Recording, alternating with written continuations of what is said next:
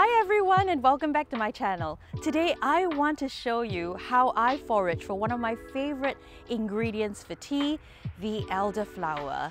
Now you find them everywhere in the UK, in hedgerows, in woodlands, and I want to show you how to identify it, how to pick it, and how you can make it into a beautiful tasting tea. Let's get started. Elderflowers come from the elder tree. I'm going into the woods because it's important when foraging that you find ingredients as clean and pollution-free as possible.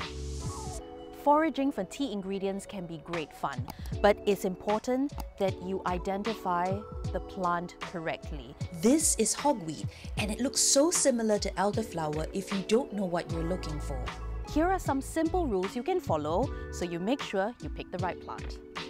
Elderflowers grow in clusters called umbels, made up of many tiny creamy white flowers. They have leaflets, usually 5 to 7, arranged opposite each other along the stem. They look so much like hogweed. Hogweed also has flowers that look so similar, but the leaves are different and the plant is a single tall erect herbaceous plant rather than a bushy shrub like the elderflower. And even though the flowers are similar, the clusters of the elderflower are larger and more spread out. Hogweed leaves are also larger and they look like giant parsley leaves.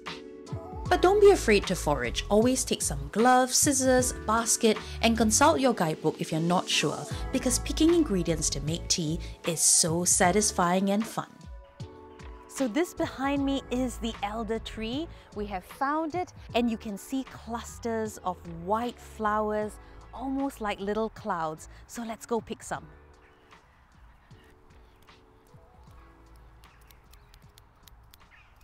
Okay, so in the UK, elderflowers come into season round about end of May and early June. Admittedly, this is sort of a bit late in the season. The weather has been a bit crazy, but we do what we can. So there is still quite a lot of nice clusters here on this tree. And when you forage for anything, it's always important to make sure that you leave some flowers for the leaves to develop berries and make sure that, the tree remains healthy.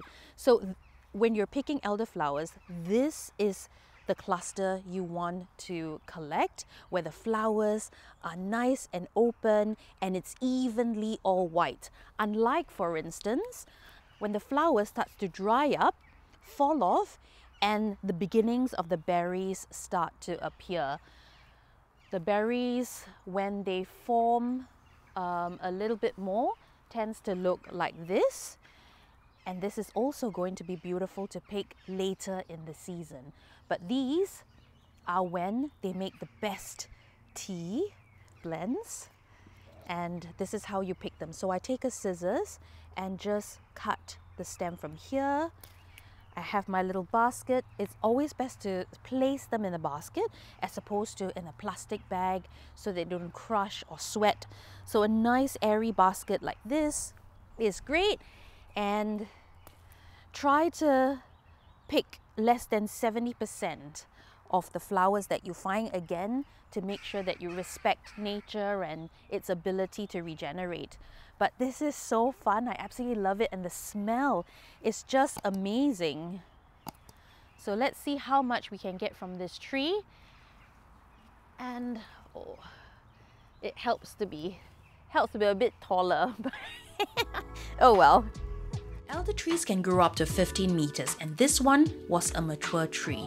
But often you will find younger shrubs that is within easy reach, and it's a great fun activity for the whole family. The lengths I will go through to make tea. So this is my haul for today. Dried, this should get me one batch of green tea, about 100 to 200 grams of green tea. Let's see after they dry how much I get, because you still have to sort the leaves, but this should be enough for one beautiful batch. Elderflowers have a delicate floral scent which is not overpowering, and it has a subtle honey-like sweetness with a faint earthy undertone. First, we need to prepare our elderflowers for drying. Gently shake the flower heads to remove any insects, and you can give them a light rinse, but make sure to dry them thoroughly with a paper towel to prevent mold during the drying process. Next, spread the flowers out on a clean cloth or paper towel in a single layer. Remove any large stems, as we only want the delicate flavors from the flower for our tea. After carefully separating the leaves from the stem, I'm placing them in a nylon bag and allowing them to dry for about 5 to 7 days. It looks a lot right now, but the flowers will wither down to about half this size when it's properly dried. There are several methods to dry elderflowers. The easiest way is to air dry them. Simply place the flowers in a warm, dry place out of direct sunlight. I'm placing this bag in my dark, cool pantry. I find drying them away from sunlight helps them retain their color. Once your elderflowers are completely dry, store them in an airtight container away from direct sunlight. A glass jar with a tight-fitting lid works perfectly. Properly stored, dried elderflowers can last up to a year. Now you'll know when they're ready when the flowers are crispy and they crumble easily between your fingers. Now that we have our dried elderflowers, it's time to make some tea. To make elderflower tea, you'll need about 1 to 2 teaspoons of dried elderflowers per cup of boiling water, and place the dried flowers in a teapot or infuser. Pour boiling water over the flowers and let it steep for about 10 to 15 minutes. Once it's done steeping, strain the tea into your cup and enjoy. You can even add honey or lemon for extra flavor if you like, but I add a teaspoon to my favorite green sencha for that complimentary floral note. This elderflower tea is fragrant, soothing, and perfect for any time of the day. Drying elderflowers and making tea out of what you've foraged is a great way to preserve the essence of spring and enjoy its benefits all year round. Thanks for joining me today. If you enjoyed this video, don't forget to like, subscribe, and hit that bell icon for more tea tips and tea blending recipes. See you next time on Bernie Sips. Take care and happy sipping.